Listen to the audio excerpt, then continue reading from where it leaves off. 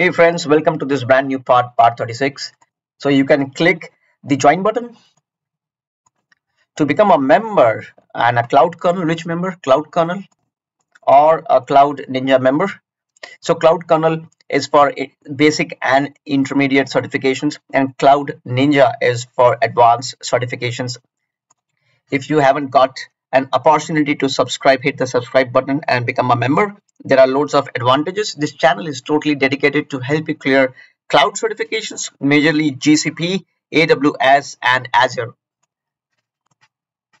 Let us jump into the questions. So there is a database. This database is an Aurora database. You see this Aurora database. It is designed for unparalleled high performance, okay, and it supports MySQL and Postgres. The problem is when large reports run, the application performs poorly. So what has been done is they reviewed the metrics in CloudWatch, and they found that the read IOPS and the CPU utilization metrics are spiking when the monthly report runs. We want a cost-effective solution. So it's like this database has a lot of read and write requests, but once a month they would want to run reports, and which kind of puts a pressure on CPU and your IOPS. So whenever you get such questions, always remember, friends, apply the thumb rule. What is the thumb rule? The thumb rule is isolate the reporting application from the core application. That means, how would you isolate? You would create a read replica or an Aurora replica from where the reports can run, so that they will not distort the performance of the actual application that is using Aurora database. Let the monthly report use a clone or a replica and put all the loads there, so that these two would be an isolated process. So if you see here, all the application will be using this database, and the reports would be making use of this replica. Okay, so this would be my answer, my friend. I think this suffices the need, but let us look at other options. So it's like option A says we will make use of Redshift instead of Aurora. So Redshift, you know what, Redshift is not a database for global e-commerce. Just to fire reports, you would move to S3, or they are saying that we will use just the monthly reporting to Redshift. This is also an isolation, but Redshift is not cost effective. We also have to ensure that our solution is cost effective. Redshift is like a BMW. So when you can do the things with Honda, why would you, or a Honda Civic, why would you buy a BMW or Mercedes? Option C says you migrate the database to the larger instance class. Migrating to the larger instance class may not help. Okay, the reason for that is you do not know like how large. You may move one step up, increase the size, and you would see, hey, you know what, the reporting application is still having performance glitches.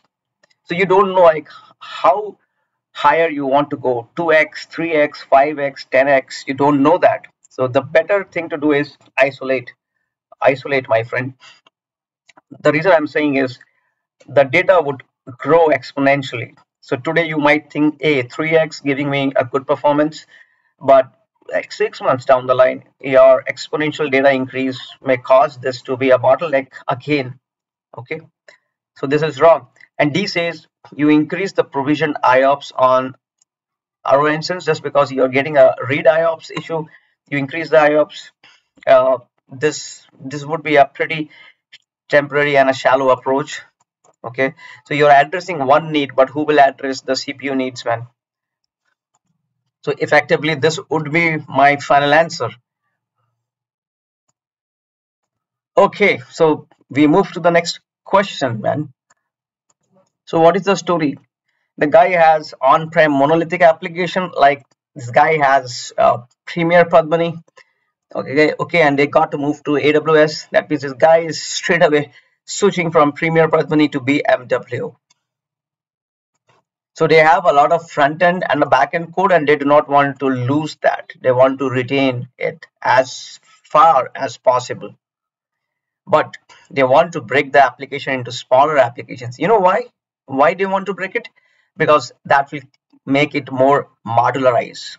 When you create modules, small modules, it is easy to maintain, it is easy to execute, and you can do parallelism. You can run various small components in parallel to ensure that it runs faster within the time window. So the team wants a highly scalable solution to minimize the operational workload. What meets the requirement here? You know what? Such applications, they are a good fit for Amazon ECS. You can package the application into containers and plug it into a highly secure, reliable, and scalable container. This will manage that. It is a service using which you can manage your containers. It is serverless using Fargate. And then you can set up ALB with ECS as a target. You know ALBs, like you have suppose a load balancer here. So usually you have EC2 instances, and for the ALB, the EC2 instances are the targets. Here we are saying, hey man, don't use EC2, use ECS as targets, man, because you have container services. So this looks correct, but let us look at other options. Option C is very similar to option D. The difference is they are making use of EC2 instances. They would plug ALBs with EC2 in an auto-scaling group as targets. Will it work? It can work. It would work. It will work, but not with uh, cost. From a cost perspective, it will be expensive, but here it will not minimize the operational overhead. ECS is a managed service. A lot of stuff, infrastructure provisioning, etc., is done on the fly by AWS. But if you go with EC2, man, you have to do it. So suppose you have a girl and two guys proposing. One guy has a lot of stuff, like a chef, a driver, and the other guy doesn't have. She has to do all on her own. Own. Whom she will choose? She will not choose the one who doesn't have the stuff, right? So she will always use someone who has managed service. Okay, so C falls flat in this regard. Option B, it tells you to make use of Amplify. What is Amplify, man? Have you heard about Amplify? If you want to build full stack web and mobile app, then we use Amplify. Here, are we talking about full stack? No, we are not talking about full stack. We are just saying, man, I have a big piece of code. I want to cut that into smaller pieces, and I want to make this application highly scalable. If that is the ask, I would not go for a Ferrari, man. I can just settle for Mercedes. I would not go for like a $500,000 or $1 million Ferrari. Option A says, let's use Lambda. So what will happen with Lambda?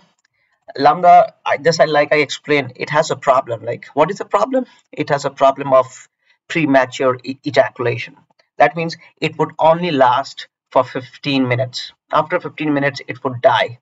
No matter what, it would die. Whether it completed the processing or it did not complete, it would die. So we are not sure this can fit in fully here.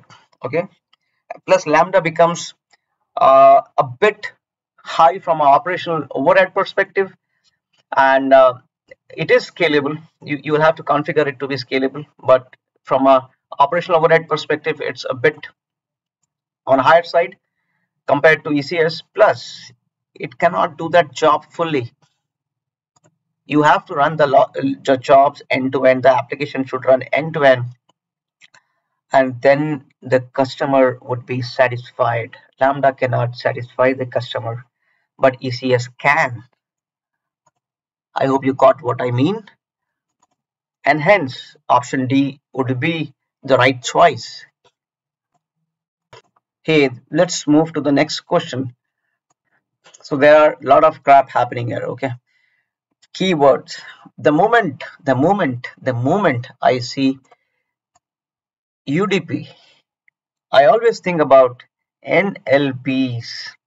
UDP means NLBs, network load balancers. So thus we have eliminated options A and option D. Fantastic. Okay, now if I see option B, the problem that I see inherently, it's so obvious. Lambda in an auto scaling. I have not seen an auto scaling group for Lambda. I have seen auto scaling group for EC2 instances. So I am striking this out. So my friend, for me, C is correct. Let me justify that. First of all, whatever requirements they have explained here, highly available architecture, and company needs front end tier to provide best possible user experience. Everything is possible through global accelerator.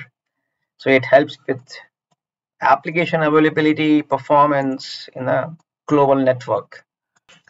Plus, it has NLB, which is perfect. Now it says use EC2 instances in an auto scaling group. Perfect, because that provides you uh, low latency, right? You will have so many instances trying to process whatever is required at a faster rate, and auto scaling will ensure that the scale up occurs whenever required.